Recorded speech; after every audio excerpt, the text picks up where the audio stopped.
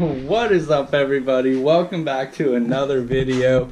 Today I do have another video kind of that I've touched on before, but it is in reference to washing a truck with either rhino liner or that's been Line-X'd.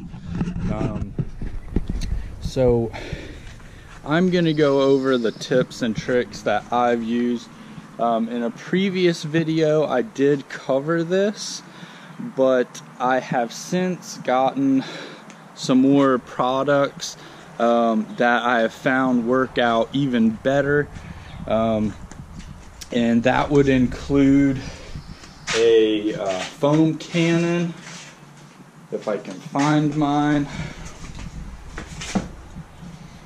Right here, the Black Max. I actually got this from Walmart, believe it or not, for a couple bucks, you know, 30 bucks or 20 bucks, I can't remember, somewhere around there. And it does a phenomenal job.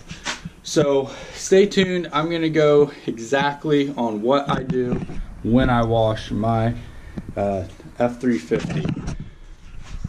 You will want a power washer if you are doing a truck with Line-X. That's very important stuff, is having that. But before we do anything, I've got some powder coating under my truck. Like the brake calipers and traction bars, odds and ends, some 2 air tanks in the back, the diff covers, stuff like that. We've got the steering, heim joints, drag links, all that kind of stuff. So what I recommend, before I even get the truck wet, I have Meguiar's wheel and tire cleaner. This stuff works amazing. I do all the tires with it first, and the wheel itself, the powder coated lug nuts, everything. So go like that, and especially on these brakes, I'll do the same thing like that, maybe up in here. I'll just give those a quick spray. Then the rear brakes, then we've got the air tanks.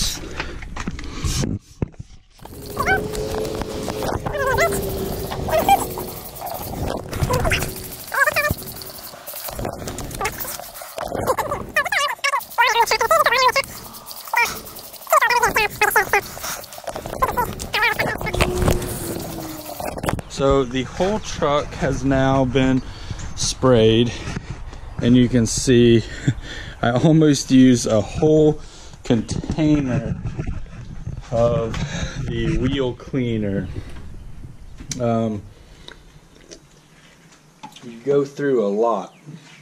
Anyways, now that that's all set up, now what I do, I like Chemical Guys, the Hydro Suds. Anyways, I'll pour this a little more into here.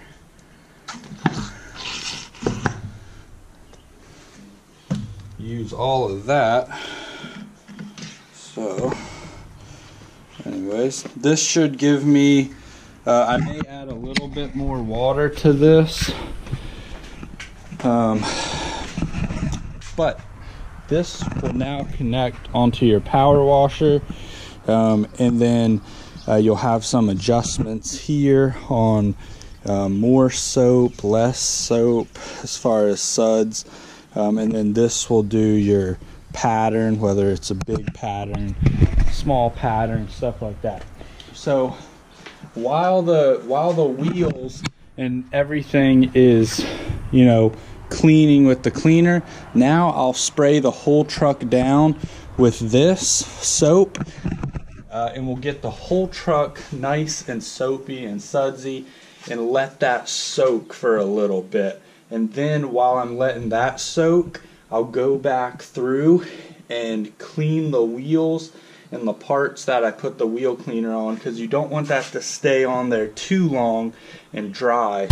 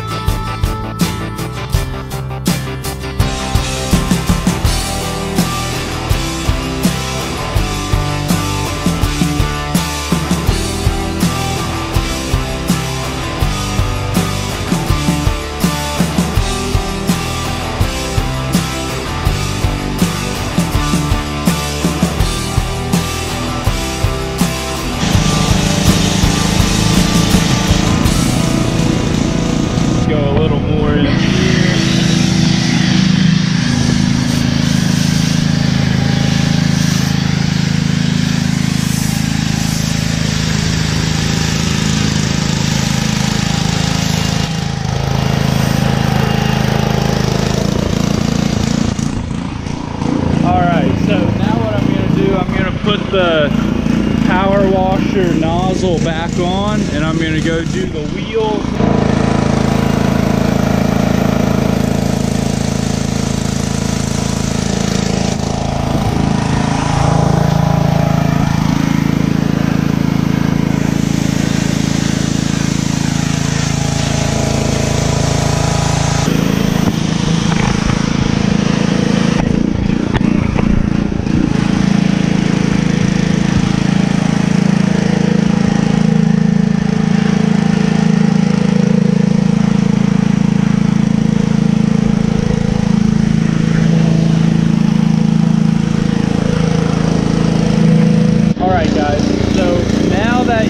Washed off all the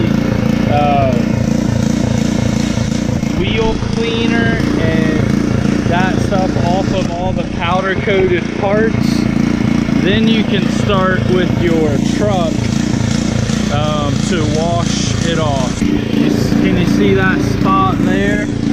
That should come right off. It's gone. So the soap softens it up. See that?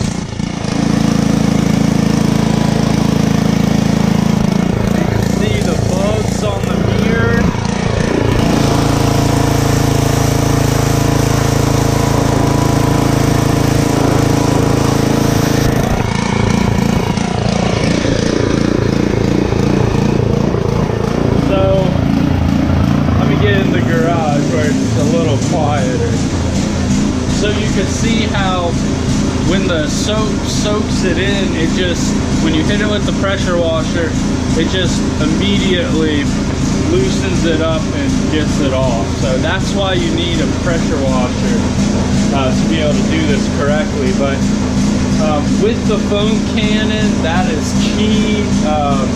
Before I used to not use the foam cannon, and it would work, but with the foam cannon, it is 100 times better and faster, and it smells a lot better. So it's a cool smell. So anyways, that is it. I'm gonna rinse off the whole rest of the truck, and then I'll get back into how I dry off the truck, but that's might not be for you. Just like that, folks, I have got the truck rinsed off and looking mighty fine. So now that it's rinsed off, got all the soap off nice and good, and you can see There were some bugs up here on the front. Man, this method takes everything off, and it's just so easy. Before I used these kinds of methods, I was with a hose, and man, I'm telling you, if the truck is muddy, was relatively clean when I washed it this time, but if there's any mud on there, the mud just sticks to that so bad. So you really have to have a pressure washer to do this correctly and easily. So what I do to blow it off is this. I use a leaf blower. There is another method that I do sometimes for like the windshields and glass part, and that is a chamois. But this is easiest, and then I'll go back later with glass cleaner and clean the glass. So I'm going to go ahead and blow the truck off. At this point, I think you guys have the gist of what I do and what works best for a truck that is Line-X'd or Rhino lined. Like I said, it really is as simple as it looks. You hear me doing it. There's it's just a piece of cake. So I think that'll do it. I'll try to make this video nice and short. There is a previous video that here at the end of how I used to wash the truck.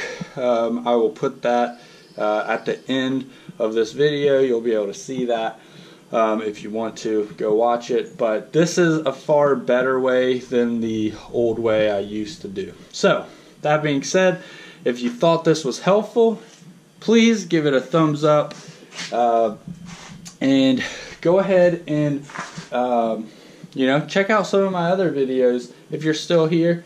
I'm sure there's a lot of content that you will enjoy seeing. Diesel swapped B3000, a 6.9 V8 diesel that is next on the build. I need to put a turbo on that. But anyways, subscribe, follow me. I will be doing a lot of cool content here coming up. But anyways, thanks for watching. I will catch you guys in the next video. I am out.